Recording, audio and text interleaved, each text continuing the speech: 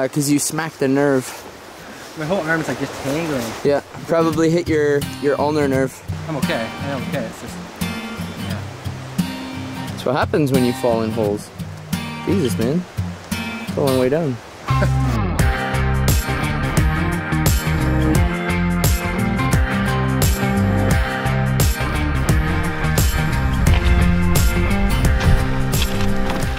Get comfortable being uncomfortable. Good morning or good afternoon, everybody. Welcome to the channel if you are new to it. My name is Paulie. Today we're back on the hunt looking for that elusive gold that I like to call candy. The only difference is I'm not going to be underwater this time, and I'm not looking along the shallows like I normally do. We're actually going to be digging down deeper to see if we can't find more of those deeper gold deposits. Our goal is to have an idea where those gold deposits might be. So the only way to really do that is to do multiple test holes and basically chase where the best gold is coming from. So I'll see you when we get down there.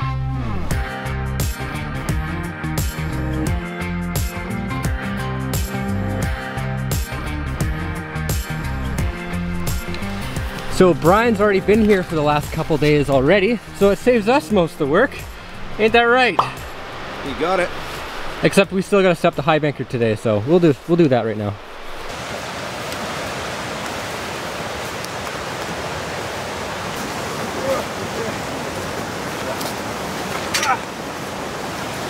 Heavy? It's heavy.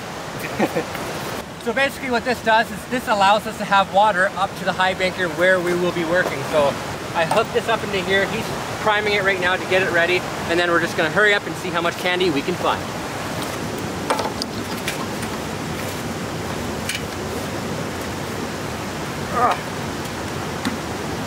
That's water, right? Moonshine. Moonshine. This is our other end of the high banker. Alright, the hose actually. This isn't a high banker, this is a hose. This is the closest I'll ever be to becoming a firefighter.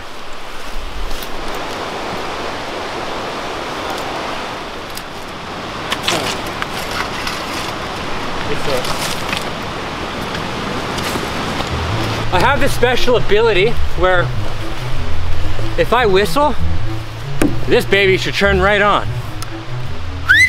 There's dirt in my hands.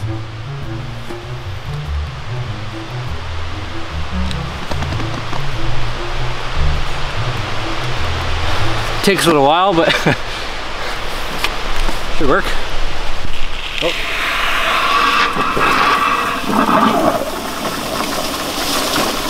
All right.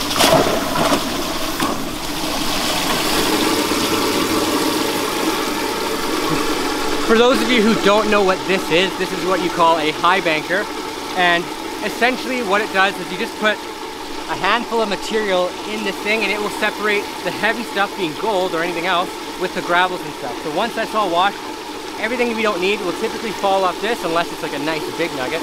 And then everything else that we are looking for today will be hopefully down in this tray.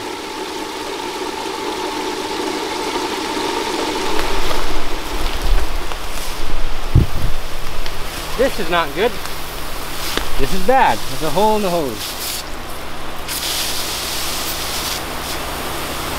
Alright, so this is going to drop our pressure in the sluice box like tremendously, so we either have to tape this up with some electrical tape that I have, or we're going to have to just work with what we got, but that's the kind of thing we got to look out for.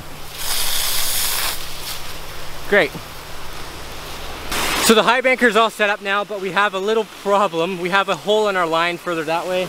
So the pressure on the high banker is going to be not as strong as we would like it, but it's still going to move gravel, so we're still going to continue.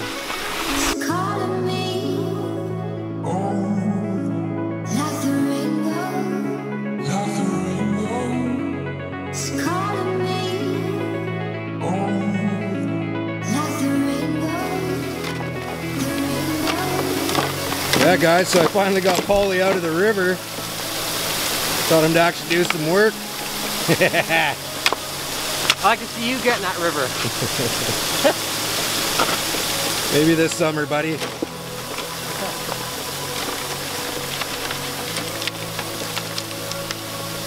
Yeah, so this is what I do on my side. Me and Paul share this claim, you guys. I'm up here on the benches usually, or crevicing.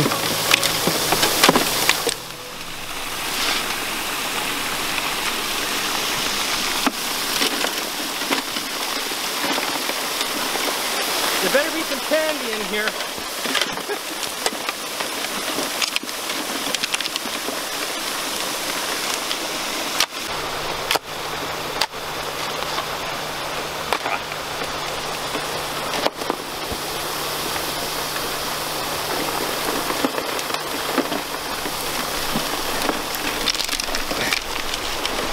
Okay, so we just shut down the Highbanker.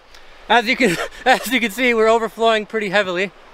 So we gotta let this settle. We're gonna have a quick break, have some juice boxes and some candy, and then we're gonna check right here and see if we have any other candy in there.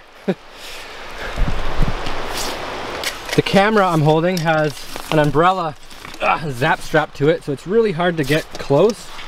So I'm just gonna do my best zooming in.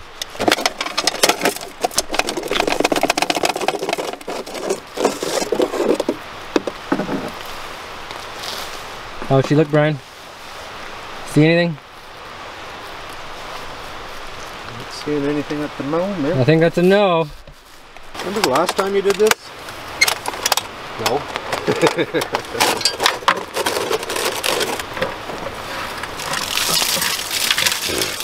Just missed everything. Good snuff. Good snuff.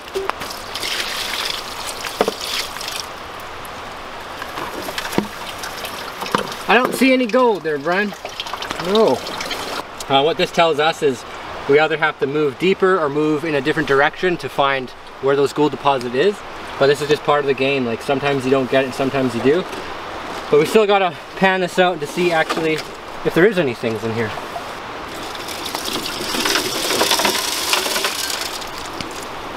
To the river. Off to the river. Off to the races to pan this thing. Yep. So I just follow this down and then we'll do a pan. We'll do a pan, man. What's in the pan, man?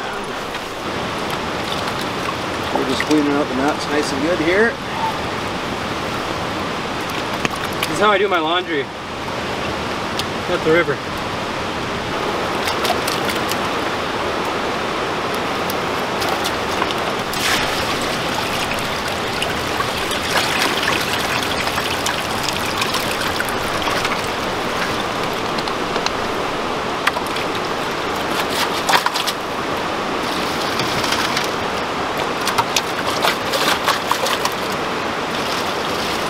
Do the honors, Brian.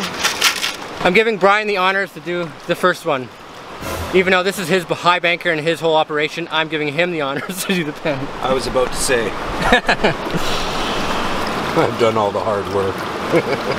Since this pan material is so concentrated, it's basically just covered in black sand, so he has to go really slow to avoid losing any candy.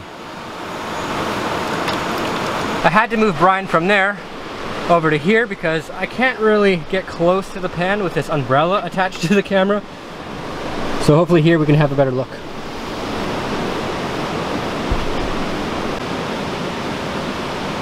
Well, we have gold. Not a lot, but there is gold there. I'll get closer for you guys in a moment. I just gotta be careful I don't stab Brian in the eye with this umbrella. So there we have it. We have a little bit of candy for our first test. Now, I already know there probably is a bit more gold down in here in the black sand, but that's okay. So, now that we know that there's gold up here on this gravel bench, it gives us about two options. We can either A, work down deeper as long as it's within our 1.2 meter legal limit, or we can actually dig towards one of these directions in the wall to see if we can't find the area that has the most amount of gold, so that Brian here can permit the site, because this is why we are here testing it. Now, before we start our second round, take two. Now, before we start our second round, we're just gonna have a quick break and refuel our fuel boxes. Good enough.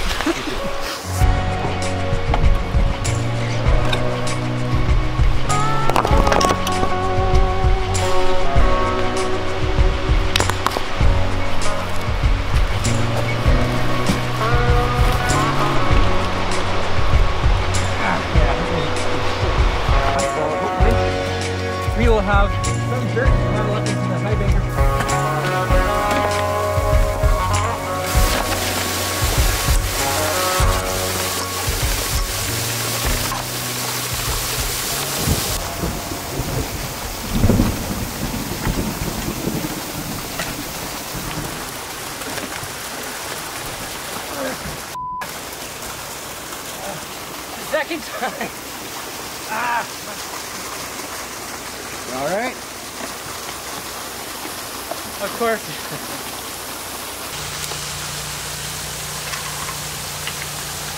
Well, I think we're on Bedrock. I can actually see some.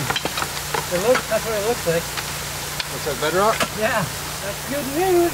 So you can't really tell, but this hole isn't very deep and there's not a lot of room to move around. So in about 10 minutes, I was able to scoop up about 2 shovelfuls of dirt. But luckily, I think I'm on Bedrock, even though that's as far as I can really go because of our legal limit.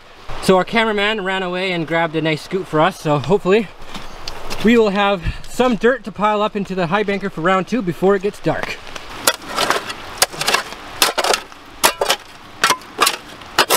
Literally, this is the best I can do.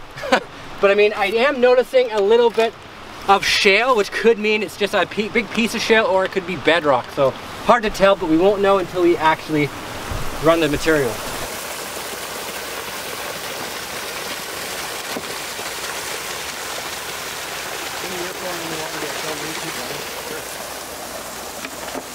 Or it gives me, I'll just start filming.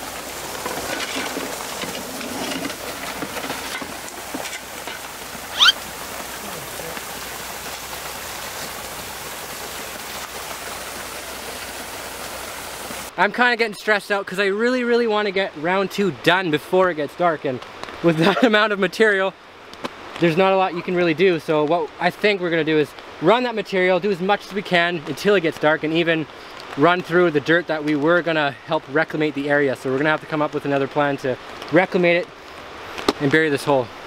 Stressful, but I mean, look where we are. So we just finished round 2. Not as much material as the first round, but I think, I hope that this ground was better, because I felt like I was on Bedrock. It looked a lot more thick, a lot more muddy, and a lot more gravelly. So there's only one way to really find out, and that's to clean out the sluice box, high banker, and see how we did.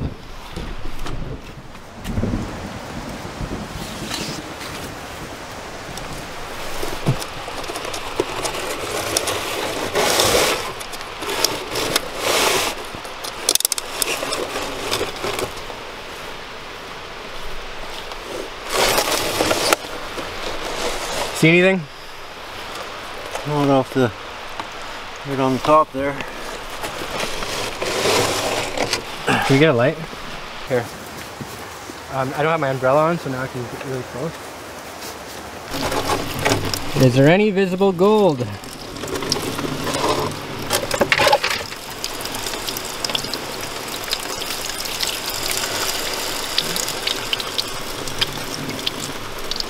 I can see a lot of sand, but I don't see any gold yet. Alright, let's just get to the panning part and see what there was.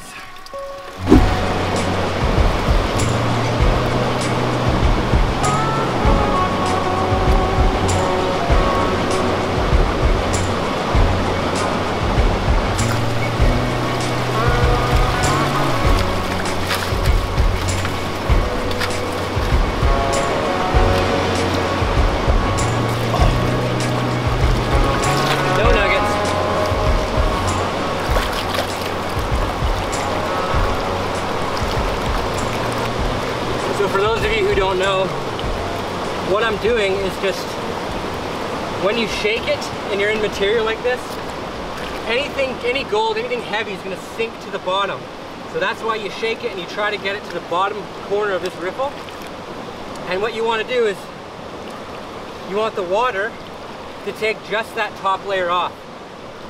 And then once you start seeing more heavy or bigger rocks starting to show, you shake it again and bring it back to the bottom. And you just repeat that process until you see nothing but black sand and hopefully gold nuggets.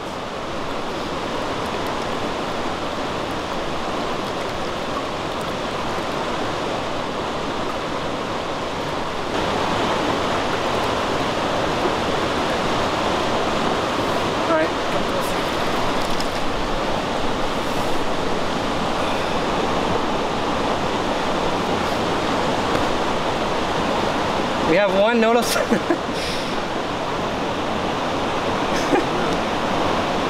Nice little picker. or a poker, whatever you want to call those.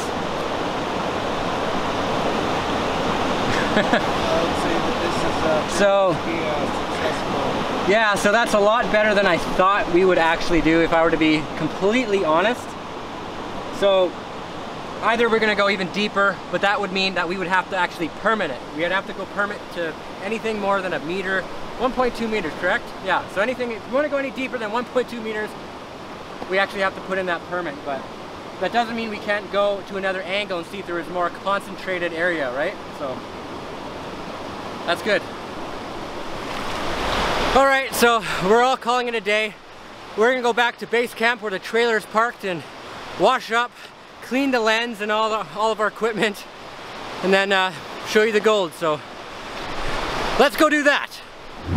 Back at the resort, the trailer out in the bushes, we have equipment charging, our clothes are drying, so let's see what half a yard looks like. So not a ton of gold, but you can't win every time. At least we know the area has potential for future digs.